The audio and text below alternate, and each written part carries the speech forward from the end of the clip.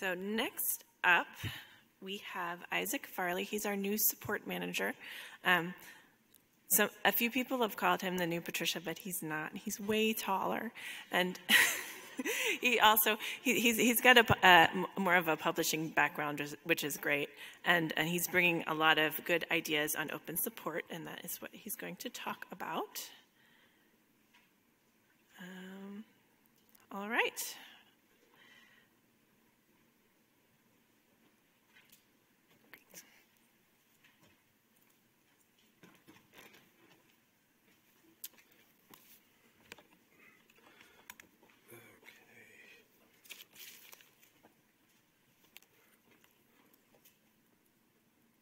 Thanks, Patricia. Happy to be here. Good afternoon. My name is Issac Farley, and I'm the new Crossref support manager. For those of you who don't know me, I started in April, and as Patricia said, I came from one of our members, the Society of Exploration Geophysicists in Oklahoma, and I'm based there. I'm very happy to be with you here today. So today I'm here to talk to you about how we plan to move from one-on-one support to an open, centralized, and shared community resource. We'll be rolling out this active and interactive space in the next few months, and some of you may have already been contacted by myself or one of my peers to help us get everything prepared, get everything ready.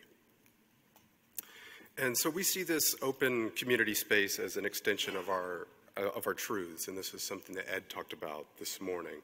This is a place, we see this as a place where all members will share and grow together through collaboration, where the community can rally around shared ideas and play or explore with new tools, all with the end goal of enriching and exchanging metadata. Perhaps we have an unofficial hashtag for that, as Patricia kind of indicated this morning, no legless zebras, hashtag no legless zebras, so maybe we can start using that.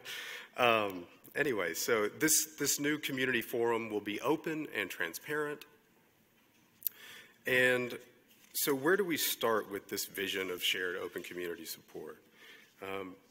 We already have a solid foundation on which to build. Today we have committed and passionate ambassadors around the world who will ask to help us spread this word. And any of you who have ever been on our website knows that we have extensive documentation. If you need to find information on multiple resolution or our APIs or need XML samples, all of that stuff is there. And I'll just leave it at extensive for right now. I'll talk a little bit more about the documentation in a minute. But so those of you who've reached out to staff to support, you know that when we're doing our best, you get personalized, friendly, and timely support from our skilled staff. So there are three of us. Shane, who's in the back there in the unscheduled maintenance, he's waving. Paul, who's out of our Oxford, UK office, and myself, I'm stationed in Tulsa, Oklahoma. And we do that through multiple communication channels, through email, where we get the majority of our support questions, through Twitter, through GitHub. And we do our best to provide excellent answers to your questions. But we think an open support model that is designed for support for, by, and from many is better for the community than one-to-one private exchanges. That said, we can't completely abolish this one-on-one support model. In some cases, for proprietary reasons or password resets, things like that, there's going to be a need for that one-on-one mechanism. But we believe that exposing many of these interactions will benefit from everyone being able to see the questions, examples, answers, case studies. So this all sounds great, right? But what are others doing in this space right now that we can learn from? So in the last few weeks, I have interviewed my peers at several sister organizations to see how they handle open community support. I was fortunate to visit with my counterparts at Public Knowledge Project, OJS, Wikimedia Foundation, Relawan Journal Indonesia, which is one of our sponsoring organizations, our OpenSci and ORCID. James and Mike in the back there from PKP, thanks so much for your time last week. I really appreciated it. And I learned some valuable lessons, and this is what I found. The foundation of how we educate and communicate to our users and members is through the documentation. So it needs to be extensive, it needs to be organized, it needs to be as simplified as it can be.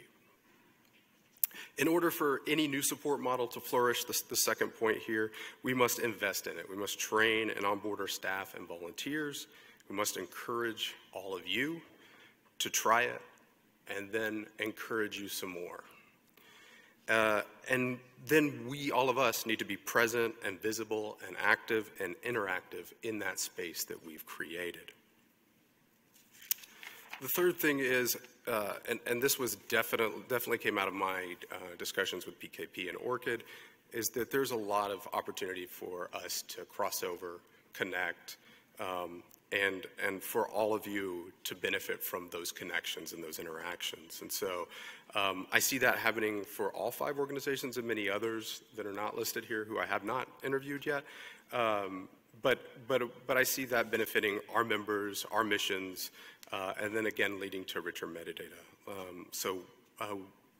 Through all of these interviews, we've agreed that we will try to find a balance, we'll try to connect, cross over, and give back to each other.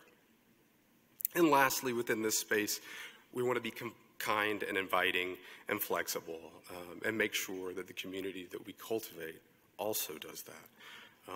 There are no stupid questions, and we have to cultivate that culture that welcomes all. And our community needs to be easy to find and use. So, what can you expect from us in 2019? I'd like to invite all of you to make that open community, this forum, a place where you can seek out answers, pose questions, and tag colleagues and friends. Laura Wilkinson, my colleague, our new education manager, she started shortly after I did, is kind of leading on this Crossref curriculum and member lifecycle front. She's organized an education task force. Maybe some of you in the room are on that education task force. The goal is to revamp our documentation, again, with the idea of making it organized and simplified, easy to use, easy to find. Look for more details on that front soon. And so this documentation and this open community will serve this kind of holistic space where we believe will help you get the best answers consistently, again, resulting in the richest possible metadata from all of you. And we've already begun to see the community with examples. So please feel free to take a look at the community. It's online there at the link, and I'll click here in a second, community.crossref.org, and join us in that space in 2019. Our goal is to provide good support, providing good support takes time, training, resources, and organizational commitment. But greatness requires more, and we're looking forward to seeing you all in that space and learning together.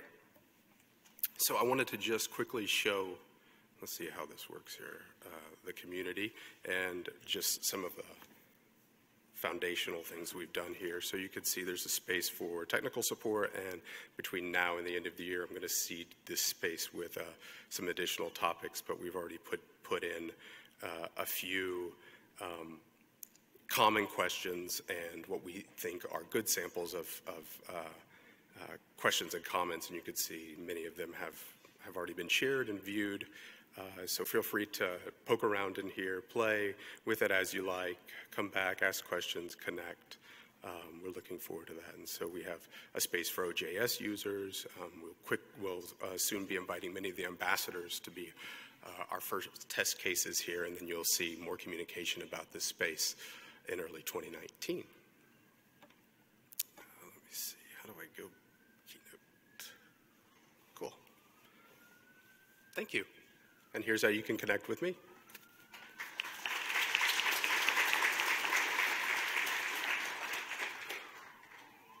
Questions?